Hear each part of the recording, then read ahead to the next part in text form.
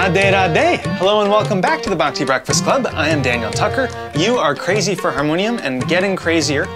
And this is Harmonium 310, where you're going to be learning about comping styles. So in 310, 311, 312, in these courses, I'm going to be taking a deeper dive look at a specific playing technique that I may have touched on in the 200 level song courses. But in each one of these courses, I'll be going deeper into it. So in this Harmonium 310, we'll be looking at comping styles.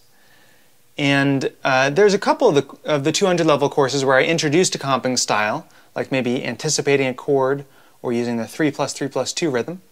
But in this course, we're going to go pretty thoroughly into maybe 5 or 6 different comping styles, all of which I love. I'm really excited about this course. I love comping styles. It's just a fun way to liven up a song that you already know. Maybe you've been playing it for a long time.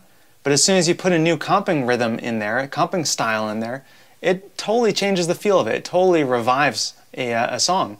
And also one of my favorite things when leading kirtan is playing with a percussionist, maybe a tabla player, maybe a mridanga player.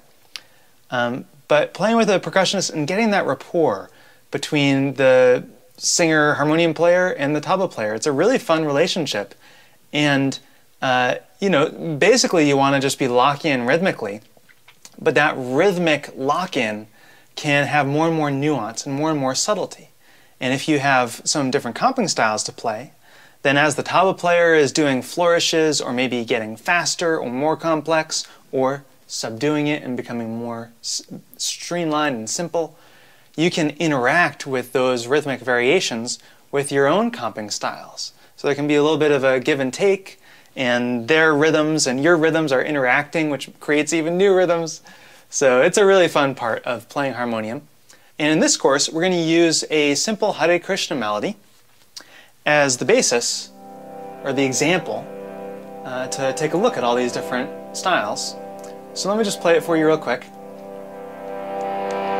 Hare Krishna, Hare Krishna, Krishna Krishna, Hare Hare, Hare Rama, Hare Rama, Rama Rama, Hare Hare, Hare Krishna, Hare Krishna, Krishna Krishna, Hare Hare, Hare Rama, Hare Rama, Rama Rama, Hare Hare. So the Hare Krishna half of the mantra and the Hare Rama half of the mantra are the same. The melody for each one is the same. The chords for each one is the same.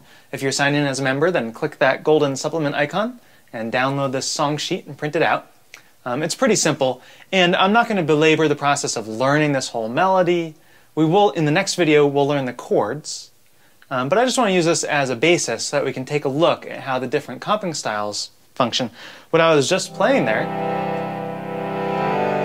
would just be called sustained chords.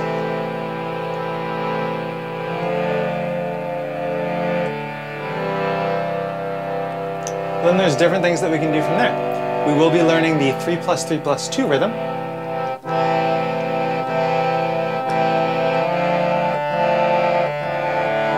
Hare Krishna, Hare Krishna, Krishna Krishna, Hare Hare, Hare Rama, Hare Rama, Rama Rama, Hare Hare, Hare Krishna, Hare Krishna, Krishna Krishna, Hare Hare, Hare Rama, Hare Rama, Rama Rama, Hare Hare. So that's the same, singing the same melody, but the harmonium part was using a 3+3+2 rhythm, which is the mathematics of it, the rhythm. The next one will be anticipations.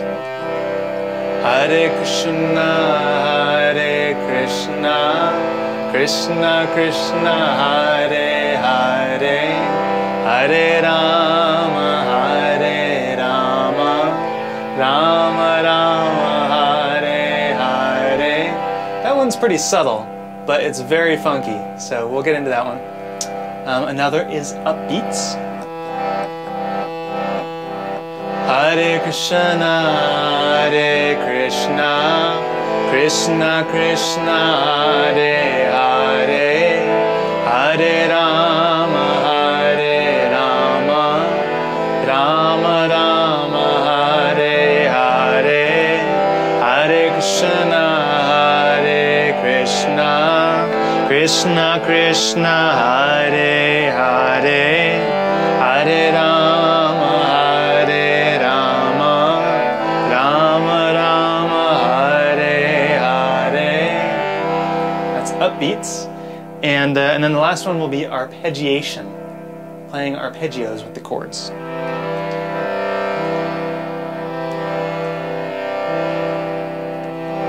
Hare Krishna, Hare Krishna, Krishna Krishna, Hare Hare, Hare Rama, Hare Rama, Rama Rama, Hare Hare.